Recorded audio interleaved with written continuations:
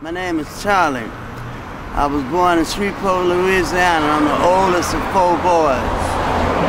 Growing up, my family sent me out here to California when I was 9 years old because they said I had the devil in me. I was a gangster before it was popular. I lived old real-life cops and robbers. I've been shot, stabbed. I've died on the operating table when I got set on fire in Albuquerque, New Mexico when they robbed me. I love to drink.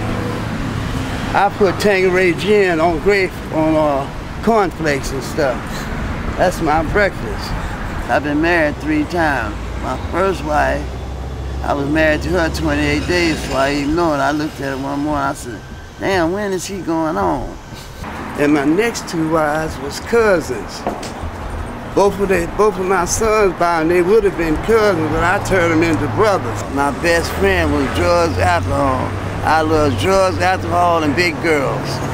That's my thing. In my day, when I would be out here, I would be looking for something to rob. If I see something, a fat cash register, I'm going in there, I got to have it. They holding my money, they just don't know it. I've been in everything they got, from juvenile hall, youth authority, state prison, federal prison. I've been in everything but the gas chamber. I used to rob dudes at the Playboy Club and put them in their trunk. I'm robbing the bank, I jump over the counter and look right into my auntie's face. She was the teller. But she don't tell the FBI on me, but she tell my mama. That was just as bad. Yeah, all that other stuff ain't nothing. I got a new relationship.